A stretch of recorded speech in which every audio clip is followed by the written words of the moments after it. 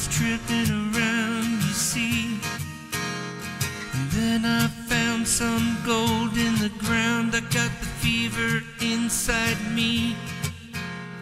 The first thing I found was a mine with no name. It felt good to be high on the green, 'cause in the mine you can't remember your name. So awesome sauce became the claim. La la la la la la la la la la la.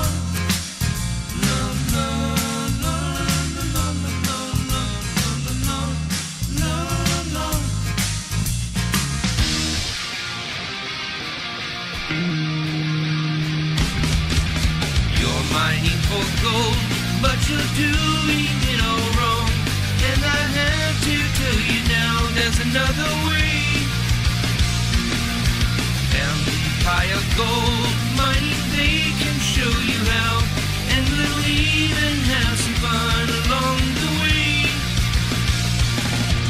We're having fun mining gold down in the sun.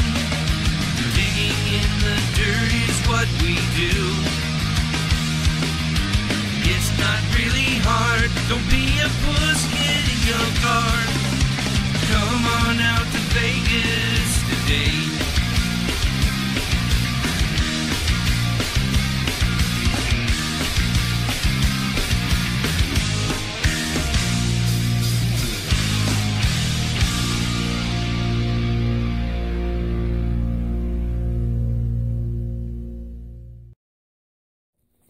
Alright, everybody, what I've got here is I've got some silver ore.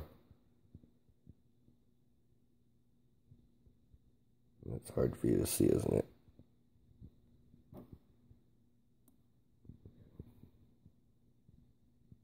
Come on, focus. Well, anyhow, what I'm doing is I'm running it through my pestle mortar. Grind it down a little bit. I'll put it through my kiln. I'm going to turn it into something not this. So, give me a minute and I'll be right back with some flux and everything in my crucible ready to go. Alright, so what I've got here is I've got my scale. I'm going to put my weigh boat right there. I'm going to turn it on. That'll automatically tar it out, or however you pronounce the word, so that when I put this on I get an actual weight. So what I've got there is I've got 13.49 grams of silver. I take this silver, I'll put it back in there, and I'm gonna add about this much flux.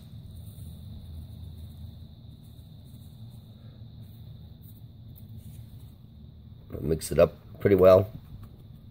About like that, and this is what goes in my crucible. Sorry about the shakiness there, guys. So let me put this into here and get started. Hold on a second. Now what I've got is 17.49 grams, 17.47, 17.59. I'm going to take this and put it directly into the crucible, which already has a little bit of flux added to it. And now that's about where I want it, not too close to the top. You don't want it to be right at the top, because then you get an overflow out of it. Overflow is bad. So, get this all set up. Be right back. Okay, so this is ready to go.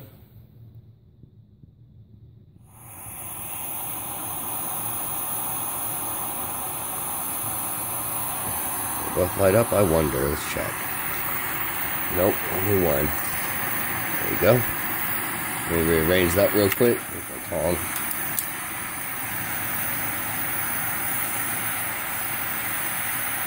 Alright, that'll work for me. Back this one out a little bit. There we go.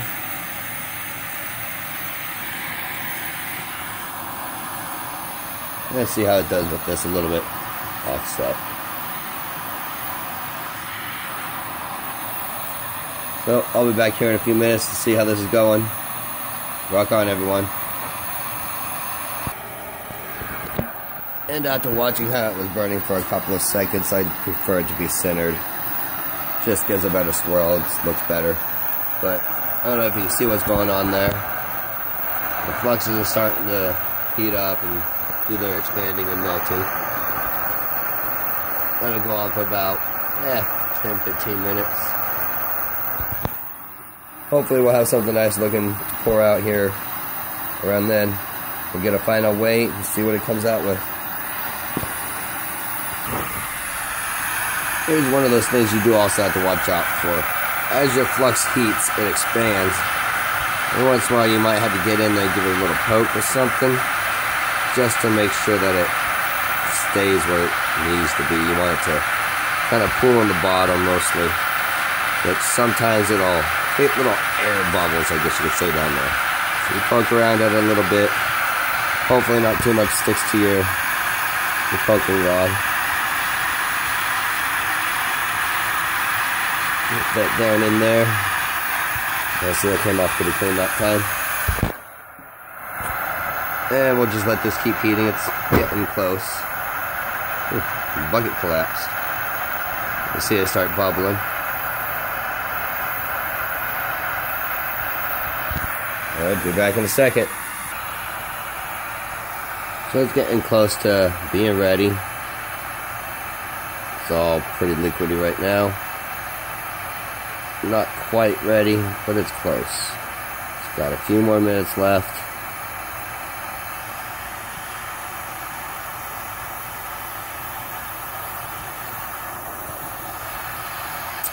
Darn it.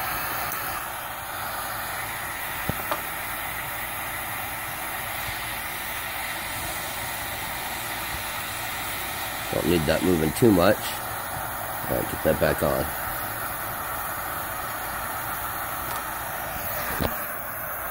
I don't know if you can see it bubbling in there.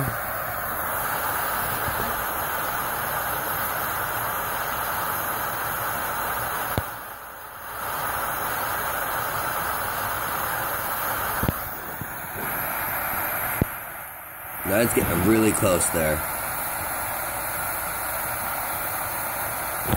I'll give it a few more stirs before I'm done, and then I'll show you guys before. Alright, we're back. And this stuff is ready, so I'm gonna turn these off. And let's see what we got here. That's hot.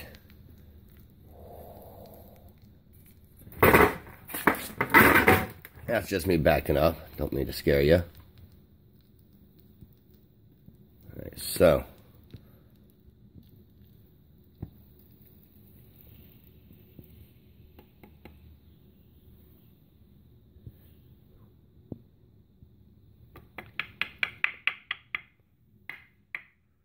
Hopefully it all came out of there.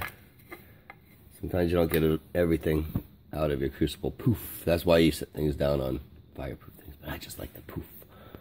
Put it back in here. Now the good thing about a graphite crucible is you can actually usually clean them pretty well. I mean, it's just, you know, graphite. Scrape off that old layer of whatever's stuck to it. Usually with just some type of metal. So what we got here is this hopefully silver metal, which is still, looks like it could still be a little molten. Yeah, definitely.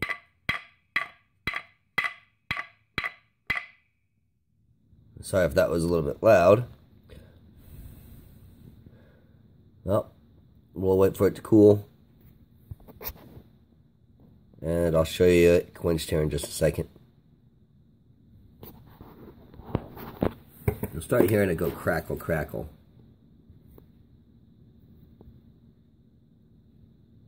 Come on, focus. There we go.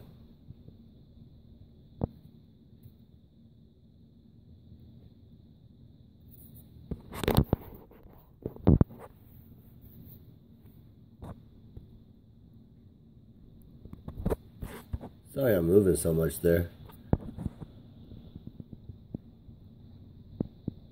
And well, that focus isn't working great. go.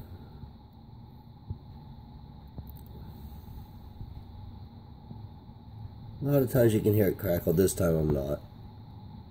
That's alright. It should be good enough to go into the water for quelching, so I'm going to drop it in now. There we go. Alright, now this is in no way a silver that would be considered pure or anything like that, because it hasn't been refined, it's just been run through a smelter. Now let's see if I can hold this with my other extremity. Now it doesn't look too much like anything there, as you can tell.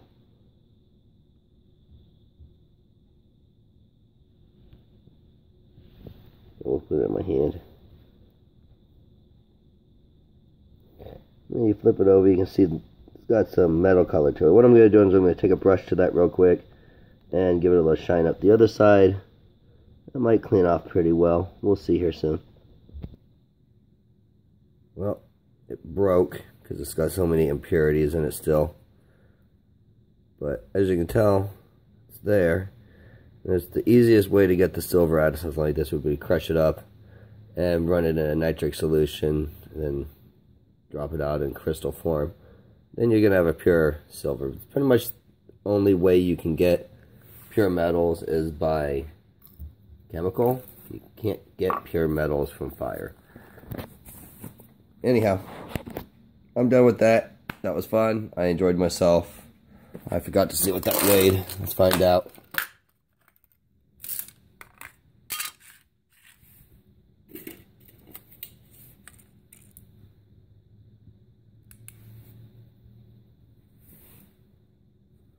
That's going to be a pain in the butt to do that.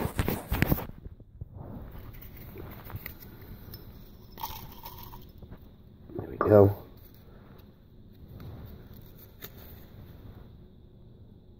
I feel like there's more minerals than just silver in this. Alright, so that weighs 12.30. So final weight for this is 12.30, which is not too bad. I didn't lose too much. So it's time to find out exactly what's in this rock now. So it'll go somewhere. They'll tell me, and it'll come back. But okay, I'm done. Rock on. Have fun. These kilns are great.